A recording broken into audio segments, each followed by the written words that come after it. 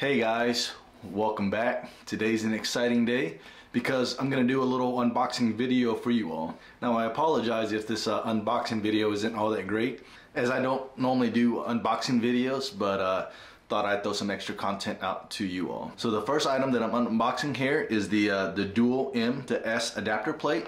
Now on my old one Triton TR186, it has a Yamaha 150 engine, and I don't currently have a jack plate, and so without a jack plate I need something to mount the power poles to, and apparently I could use this dual M to S adapter plate kit, and it seems like it's pretty straightforward to install. It looks like I just need a 3/4 inch socket and ratchet along with a 3/4 inch wrench. Now these brackets, I don't know, maybe I'm trying to get a weight on them later, but these things, I don't know if you can tell, but they are pretty stout. Big piece of metal here. There is no markings on this guy, and so I'm assuming they could go on either side. So I'll look into the instructions as part of the install video. So if you want to see me attempt to install this bracket along with the power poles, make sure you like the video, comment or something to let me know that to continue to do these videos.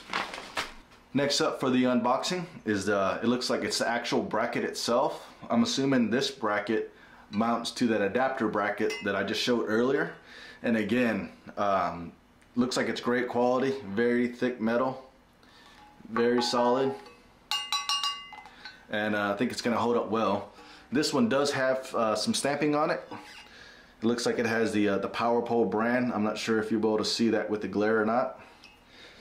And I want to say there's got to be something on here that shows whether it's the left side or the right side.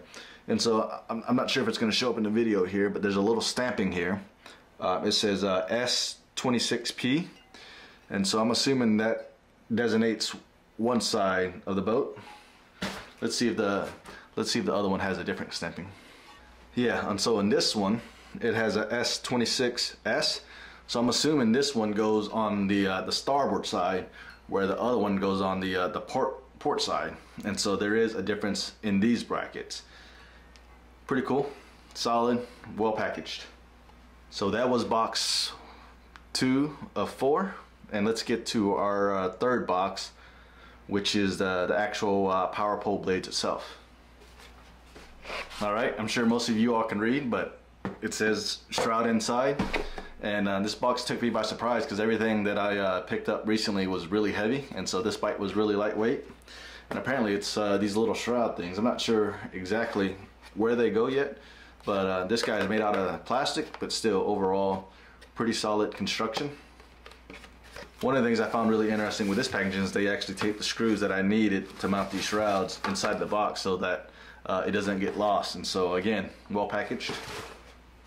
In the next box is it's actual hydraulic fluid, and what I liked about it, as you can see in the video, there was like a separator inside the box, I guess, so it doesn't chafe on this other stuff that's in there.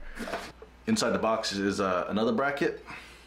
In this bracket I don't see any type of markings on it, so I'm assuming it's universal. Also in the box is some mounting hardware. Looks like some really good materials here, probably marine grade, but it's labeled the install kit and for the hydraulic pump.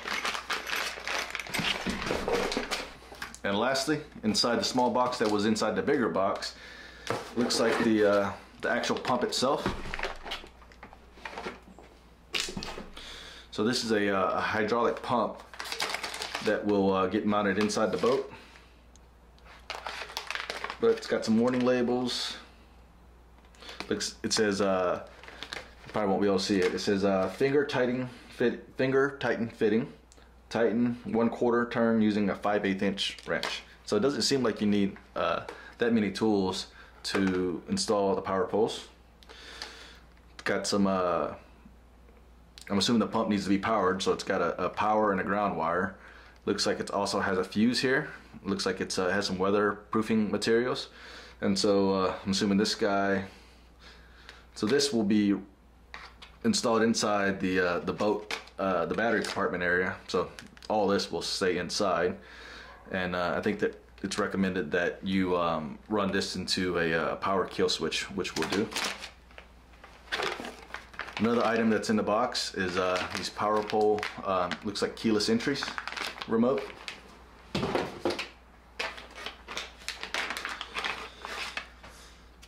So I think these are activated via Bluetooth. So the first one is just like a key fob, similar to what you have for your car keys.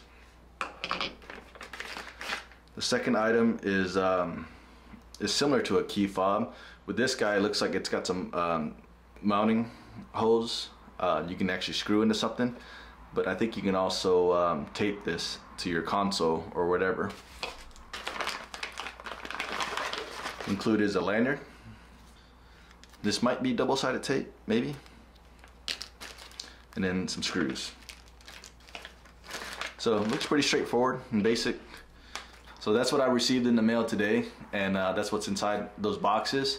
I'll do a separate install video. I'm not gonna do a full detail explaining how to install it, but I'll try to give some tips here and there and share some of the things that I learned. There's some other great YouTube videos that shows you how to install them, and just wanted to bring you all along for the ride. And if you didn't see my other video on why I chose 8-foot PowerPole blades, then I'll link it in the description, or I'll try to put it on top of the corner there. So if that's something that you're interested in, go check out that video. That's all I got for today, guys. Thanks. I'll talk to y'all later. Bye.